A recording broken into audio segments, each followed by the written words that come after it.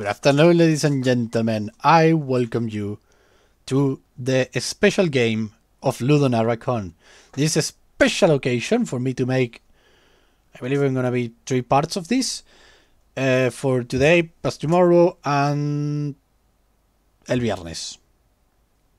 Monday, Thursday, okay, I don't know. Welcome.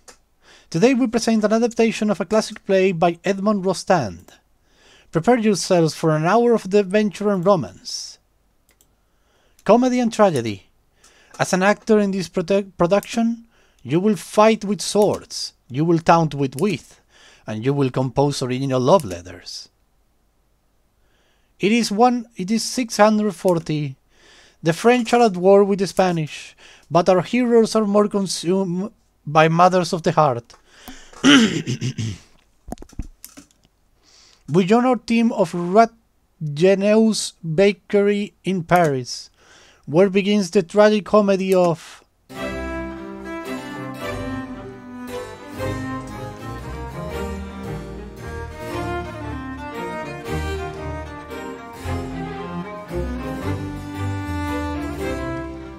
Cyrano, the Baguette. Let's get the new game. This looks beautiful. Make a click. There we go. Custards, cakes, fruits and jelly. Reginault's Bakery is truly the finest in Paris. And Reginault is the finest patron of the arts. He loves poetry so much that he trades a couplet for a croissant, a refrain for a roll, a dactyl for a delight, a passion that regrettably does not possess Reginault's wife.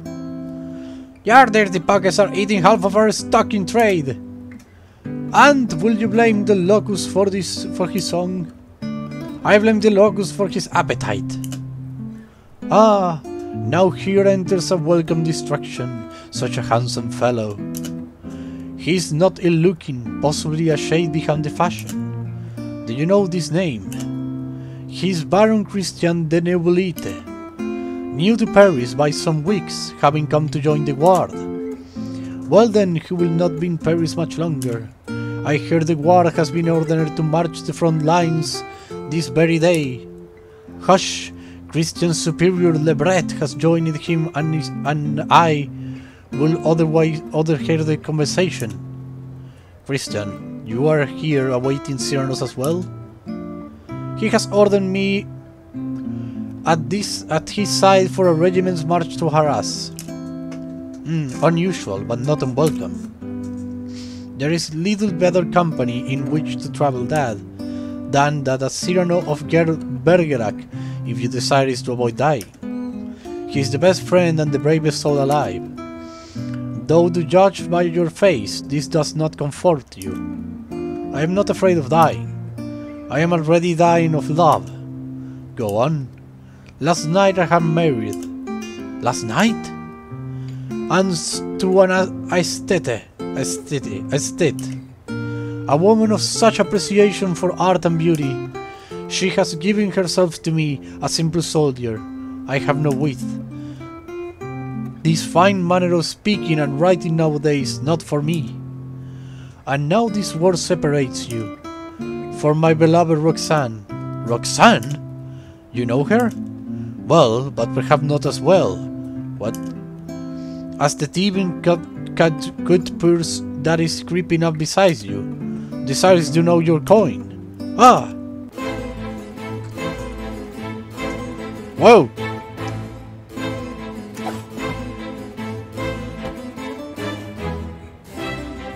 Huh.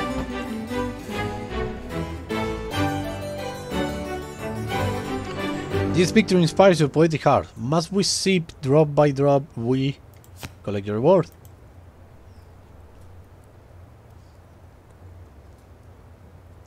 Mon Dieu!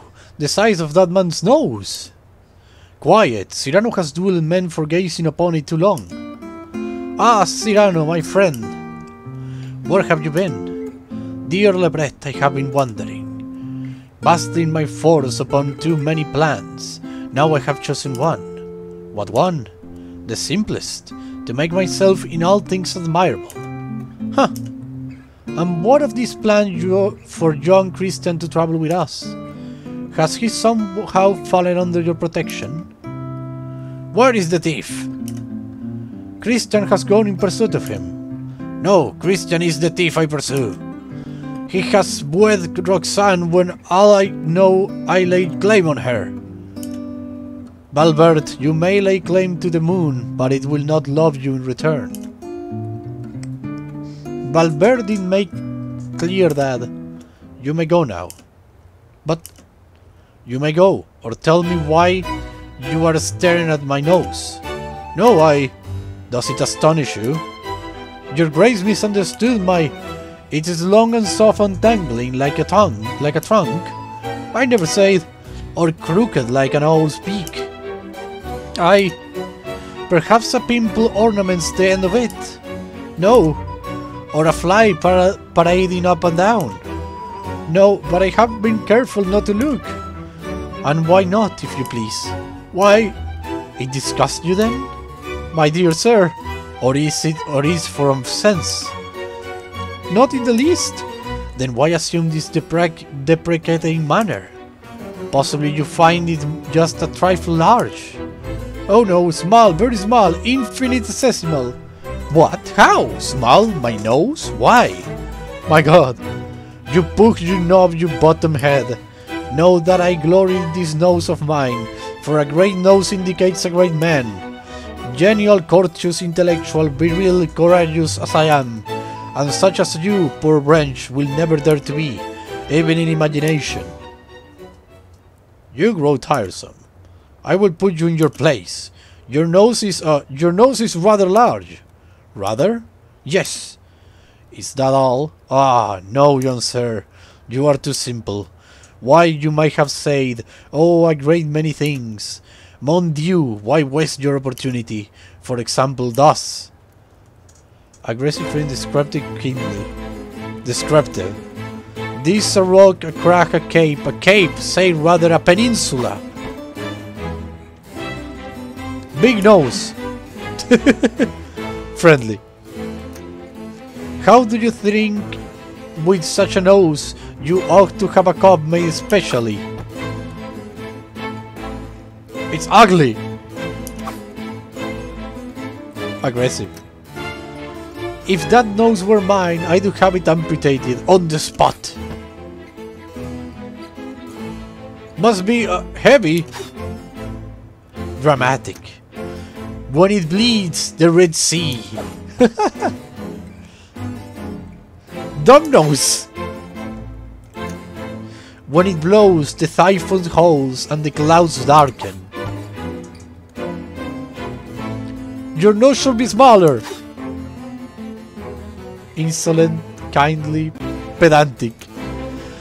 Does not Aristophanes mention a mythological monster called Hippocampelapantocomaleos?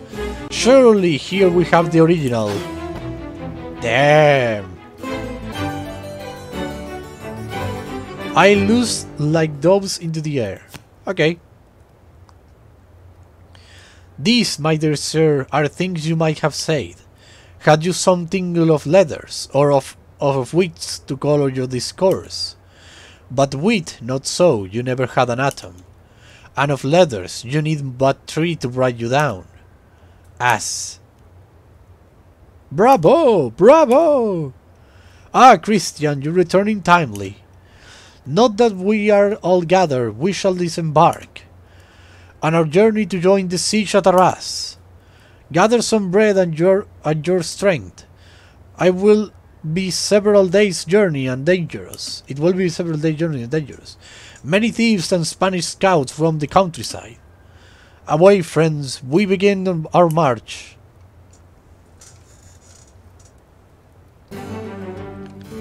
Day 1.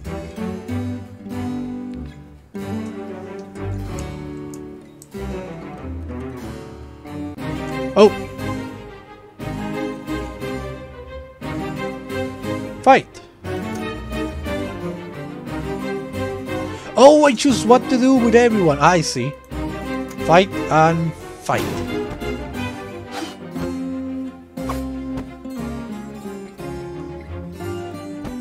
Oh, whoa! Heal! Fight and fight.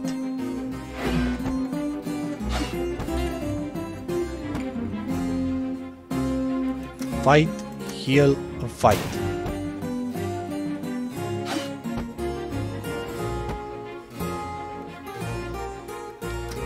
Heal, heal, and fight.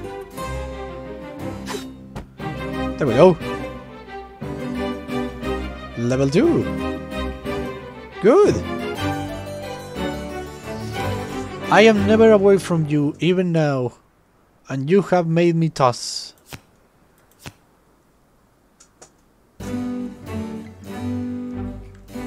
Okay. But this is all the time I have for today. I love this game. I'm gonna play it a lot. Thank you very much everybody for watching. I hope you have a blast. I was the Chevalier, signing out. Bye bye.